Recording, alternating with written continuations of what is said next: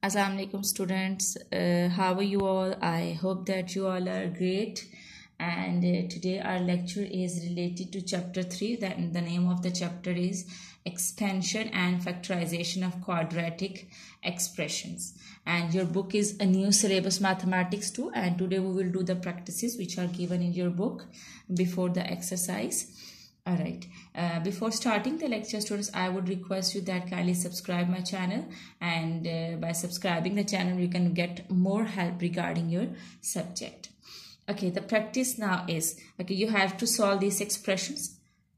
While solving the expression, you need to remember one thing, and that thing is that you can just solve like terms together. Like terms mean the terms whose variables are same, who have the same variables. As you can see that in this question both are having x here, so both variables are same, so you can solve this expression because this is the like term. You can solve this term because this is the like term. So whenever you are having the same variables with the coefficients, you can solve those expressions, and those expressions are called like terms. As you can solve 4x and 2x, you can solve it because both are having the x variable. You can solve 7y and 2y. You can solve it because both are having the same variable. You cannot solve if I say that you're having the first term is of x and the other term is of y. You cannot solve this because this is not like term, this is unlike term, because the variables are different. So like terms are those terms which are having the same variables, and you can solve those terms, but you cannot solve unlike terms. Unlike terms are those terms which are having different variables. I hope that you are clear about like terms and unlike terms, and in this question all questions are related to the like terms. So whenever you solve the sum of addition and subtraction in algebra, remember that first you have to see the signs with both numbers. Here this is minus sign and this is plus sign. I hope that you know that when you multiply plus and plus, you get plus. And in the same way, when you multiply minus and minus, you got minus.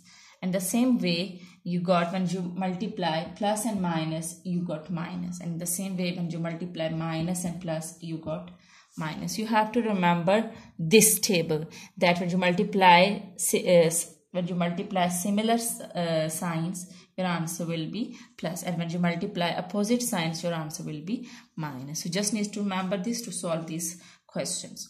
All right, plus minus, see, this is minus and this is plus. Minus plus, it is minus. So what you will do, the operation that you will do is subtraction. The operation that you will do is subtraction, and 4 minus 2 is 2. Remember that, don't forget to put the variable which is with the both terms, and that is x here. Now after solving it or after applying the operation, you have to see the bigger number and you have to put the sign of the bigger number with the answer. Here you can see that the bigger number is 4. The bigger number is 4, and with 4 it's minus sign. So that minus sign will also come with the answers, and this is your answer, minus 2x here. Okay, now let's come to B part, and B part is minus 4x square plus minus 2x square. Okay, remember that whenever you're having two signs together, here you can see that you're having two signs together. Whenever you're having two signs together, you have to multiply those signs, and you'll write minus 4x square as it is, and plus minus minus. When you multiply these two signs, you'll write it. Remember that in this case, when you do add addition or subtraction, you have to see the signs and you have to apply the operation of addition and subtractions. But when you're having two signs together, you have to multiply and you have to write that what will come. Plus minus minus, you will write that it is minus, and 2x square. Now you will apply the operation of addition and subtraction because both numbers are having a single sign. All right. This is minus and this is minus. Minus minus plus. Minus minus plus. So which operation you will do? You will do the addition. You will sum up these both numbers. And 4 plus 2 is 6x square. And again at the end you have to write the sign of the bigger number. So bigger number is 4, and with 4 it's minus sign. So you will write minus. Okay, now let's come to C part. 4x square minus 2x square. Alright, here with 4, where there is no sign, it means that that number is having plus sign. Here this is plus and this is minus. Plus minus minus. Plus minus minus. And what you will do? You will do subtraction. 4 minus 2 is 2. And you will write the variable. And then you have to write the sign of the bigger number, and with 4 it's plus sign. So there is no need to put plus sign with the answer. There is no need to put plus sign with the answer. And this is your answer. Alright. Now let's come to D part.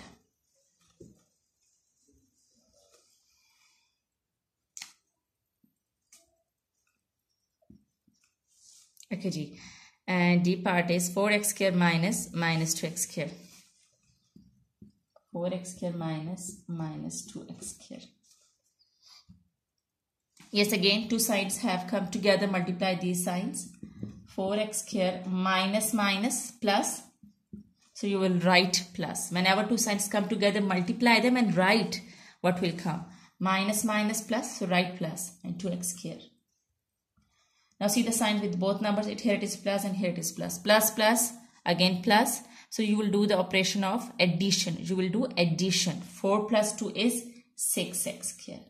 Now write the sign of the bigger number, which is 4. So with 4 it's plus sign. There is no need to write plus sign with the answer. Alright, now E part. 2x square minus 3. 2x square minus 3 minus x square plus 1. Alright, as I have told you at the start that you have to solve like terms together. Like terms mean that both terms are having the same variables and both terms can be constants. And here this is constant and this is constant. You can solve constants together. This constant and this constant are like terms, and this x square and this x square is the like term. So first write the like terms together with signs. Here it is 2x square, so write 2x square. And the other like term of x square is x square minus x square. So write minus x square. Now write constants. These are also like terms. Minus 3 and this is plus 1. Write like terms together. This is the like terms and these are the like terms. Now solve these and first see the sign.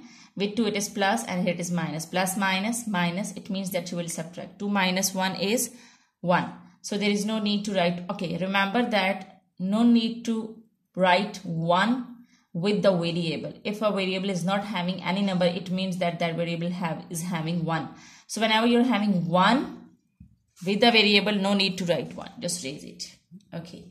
At the end, you have to write the sign of the bigger number. Bigger number is 2. Here it is a plus sign. No need to write plus sign with the any variable or number, because when there is no sign with any variable or number, it means that that is already having a plus sign. So no need to put plus sign. Now solve these terms. These are also like terms. This is minus and this is plus. Minus plus minus. So it means that you will do subtraction. You will do subtraction. 3 minus 1 is 2. 3 minus 1 is 2. Now write the sign of the bigger number, and bigger number is 3. And with it is minus sign. So write minus sign over here. So this is your answer. I hope that you are clear till E part. Now I'll explain you F part.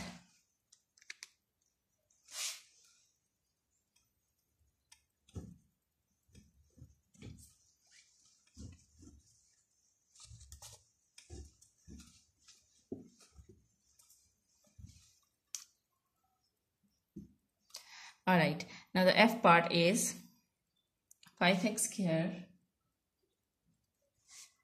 plus minus x plus 2 minus 2x square minus 3x minus 4. Okay, the very first step is wherever the two signs are coming together, just multiply those signs. And here you can see that here two signs are coming together, multiply them, and here two signs are coming together, multiply them. Alright, this is 5x square plus minus minus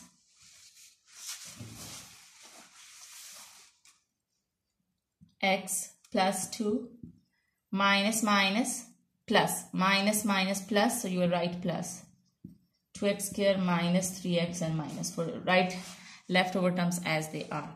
Alright, Now write like terms together and see which are the like terms. I have told you that the like terms are having the same variables or they can be constants. So this is having x square and the other term with x square is this. So these are like terms. So write these like terms together. 5x square plus 2x square. Okay. Okay. Next term is x. Okay.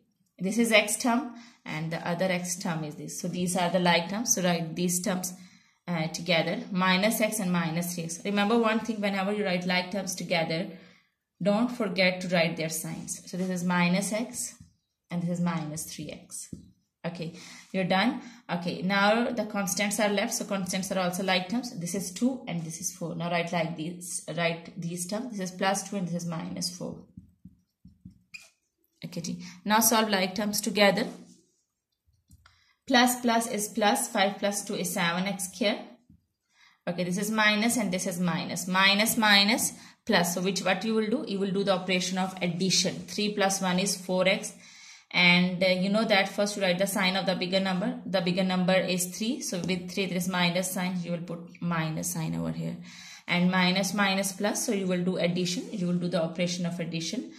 When there is no number with the variable. Remember that when there is no number with the variable, it means that that variable is having 1. So minus minus is plus. You will do addition. 3 plus 1 is 4.